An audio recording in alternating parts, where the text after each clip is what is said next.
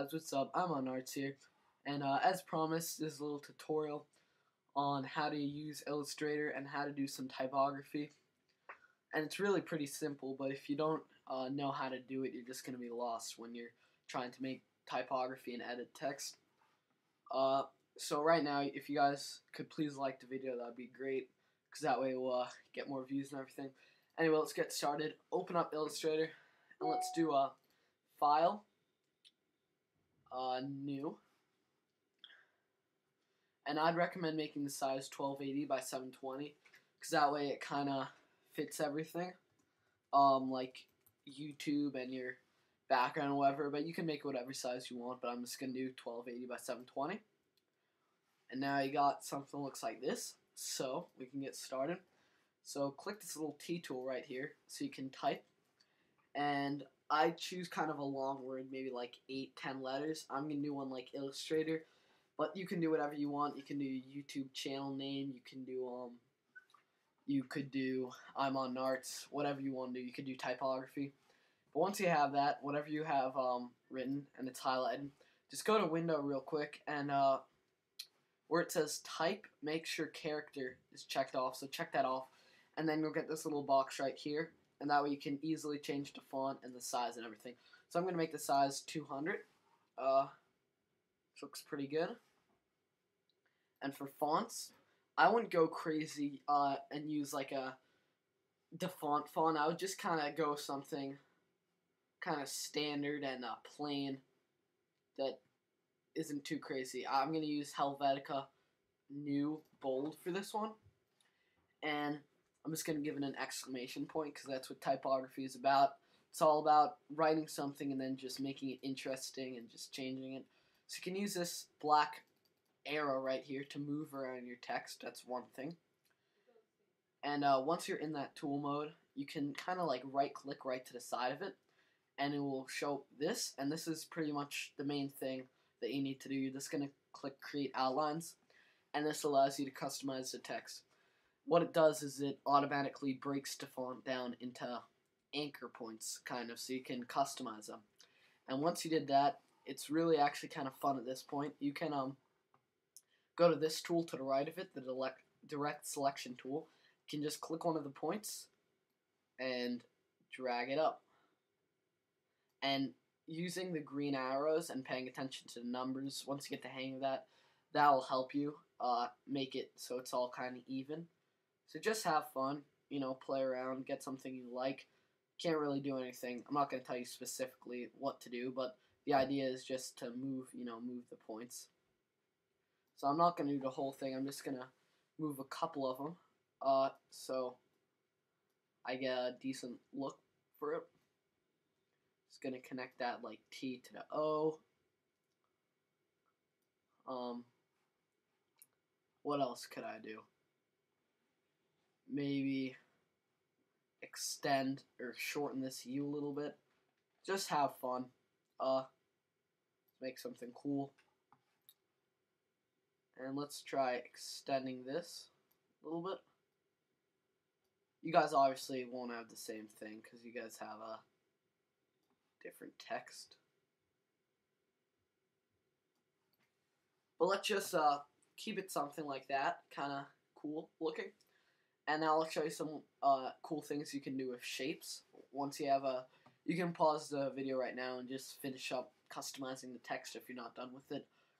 But if you want to add some shapes, the way you do it, you're just going to click on this rectangle tool, hold it down, and it gives you a good selection of shapes. So for example, the star tool, you're just going to click and drag, and it will give you a star. And now, once you let go and give it a size, you can go back to this black move tool. And for example, I'm just going to put it inside the U. That looks kind of cool. And let's go back to the shape tool. Let's change it to the ellipse tool, which is like a circle. But as you can see, if I do it, it's kind of going to be an oval. And I can kind of assume that this is close enough to a circle. But to make it so it's exactly circular proportions, while you're dragging, just hold shift, and you can see it keeps the proportions of a circle. So I'm just going to make a small little circle, and I'm going to go to this black move tool, or the selection tool, whatever, and I'm going to put it right inside the O. So I think that looks kind of cool. So just go crazy, have fun, you know. Get some interesting looks that isn't just typing out words. I'm not very good at typography, to be honest, but I know if you guys know how to move around the points, you can just pretty much use your creative minds to make anything you want. Now you can go to shape tool again. The shape tool is very useful, and if you want to do the rectangle tool and maybe extend this point, you can just click and drag and it will make a rectangle for you. And that obviously looks kind of cool. Oops. That thing comes up kind of, yeah. Alright, what else to do? It's really up to you guys. Once you're there, say you want to add some new text, just do the same process. You can type, and this time I'm going to make the font smaller. And pretty much the idea of typography is just putting the letters or the words in an interesting way that's kind of appealing to the viewer. And I'm not claiming that I'm like good at doing this, but I know that's pretty much what it's about. So I'm just going to type something that's a little bit smaller that says typography. And let's do the same font, but in these little options, let's change it to maybe bold italic and add a period at the end. So that looks kind of cool. And you can take this, and I think there's some way to rotate it. Sometimes I get mixed up. Alright, yeah, that's how you do it. So once you have some text, you don't even have to do create outlines unless you want to alter it again. But you can just click on this rotate tool right here and just click and drag. And let me just undo that. If you click and drag while holding down shift, it will go in increments of 45 degrees, which is good if you're just looking for an exact 90-degree turn, which is common. So once you get something that looks like that, I'm just going to put it against this line. Yours obviously isn't going to look the same because you have something a little bit different. But if you want to rotate text, that's how you do it. So you got something that looks like that. And then I'm going to do one final text that is going to say graphics designer. The words are kind of random. They might not even make sense, but hey, I'm not making an advertisement for anyone. Not making a speed. I'm just showing you guys how to do it. This might not be the best example, but so you can add new text, and maybe I'm going to change the font a little bit. Or just change the thing. Maybe just make this one. Let's try light. Yeah, looks okay. Let's make the font a little bit smaller though. Alright. Now, it's nice, but it is a little bit plain. It's just white on black. And if that's the look you're going for, that's fine. But if you just want to take this as an image without a background and edit it in Photoshop, the way you do that, just go to File, Save, and for format, oops, cancel that actually, sorry about that guys. Actually, File, Export, and I'm just going to call it Illustrator Tutorial. Let's save it on my desktop. And for the format, you want PNG. And then this thing's going to pop up. And for resolution, do a high 300 ppi. I don't know what that means, but just do high. Color, transparent, keep it like that. And then just click OK. And it's pretty much just going to write the file for you.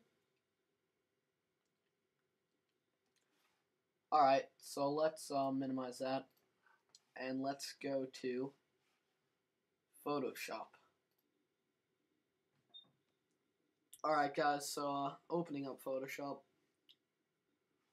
And now let's do a File, Open, and just find your PNG that you saved. And mine's right here. And now it's just pretty much automatically going to load for you. And you can use your Photoshop skills to, you guys are probably better at me than at Photoshop, but I'll just give you an example. Let's say I'm just going to add a new layer, put that under it, And let's do an interesting color for the background that kind of pops, like a bright orange. I'm just going to fill the background. This isn't a Photoshop tutorial, so I'm obviously skipping a lot of steps. And then you can make this layer, you can invert it so it's white,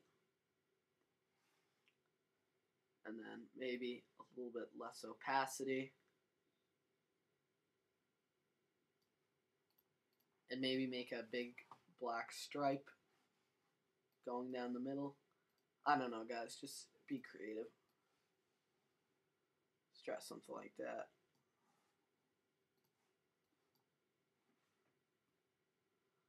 Alright, fair enough. That's your tutorial, guys, on how to make some cool looking typography using Adobe Illustrator, and then how to export it into Photoshop to get a cool look that kind of looks on the lines of this. So please like the video if you learned something, and even better if you guys would subscribe, that would be great. Thanks for watching, guys.